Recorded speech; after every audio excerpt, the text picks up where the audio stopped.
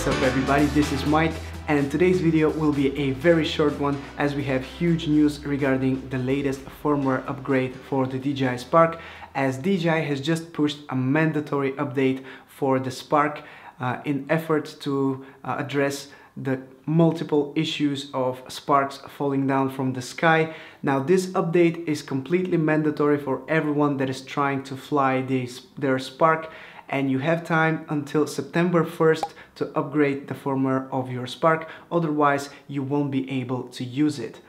Now the update itself is a small one, it's 92 megabytes, and it enhances the Spark's battery management system to optimize the power supply during flight. It also finally adds full support for the DJI goggles. It optimizes a palm launch function for better stability after takeoff, and it also improves the accuracy of controls in drone mode. Finally, this update enhances the compatibility of the remote controller when syncing up with new firmware updates.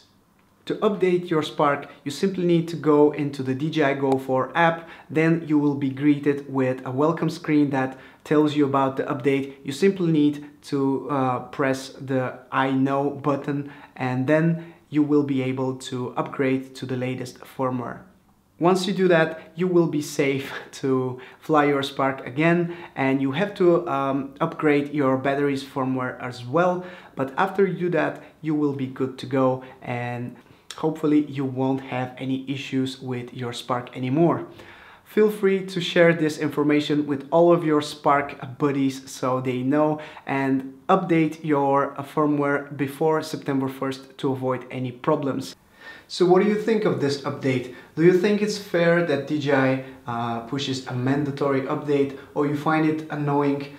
Personally, I like the way DJI is trying to deal with the issue, as they're trying hard to keep everyone updated and kind of on the same page. But I see the other side of the coin, and I see the problem for many people that might be traveling or being in different places where internet access is not available. So it might suck for them, but to be honest, I find this very necessary to avoid any bigger problems with the Spark, as we have a lot of reports from people saying that their Spark has randomly fallen out of the sky. Hopefully this issue will be now resolved after this upgrade, so let's wait and see. But let me know your opinion in the comments below.